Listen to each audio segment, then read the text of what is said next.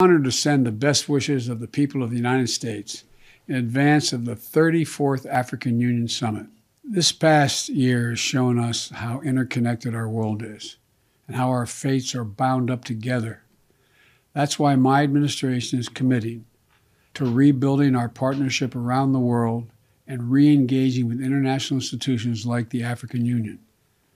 We must all work together to advance our shared vision of a better future, a future of growing trade and investment that advances prosperity for all our nations, a future that advances lives of peace and security for all our citizens, a future committed to investing in our democratic institutions and promoting the human rights of all people, women and girls, LGBTQ individuals, people with disabilities, and people of every ethnic background, religion, and heritage. To reach this future, we also must confront the serious challenges we face. That includes investing more in global health, defeating COVID-19 and working to prevent, detect, and respond to future health crises, and partnering with the African CDC and other institutions to advance health security.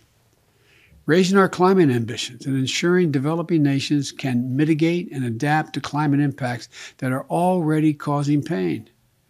And engaging in sustained diplomacy in connection with the African Union to address conflicts that are costing lives all across the African continent.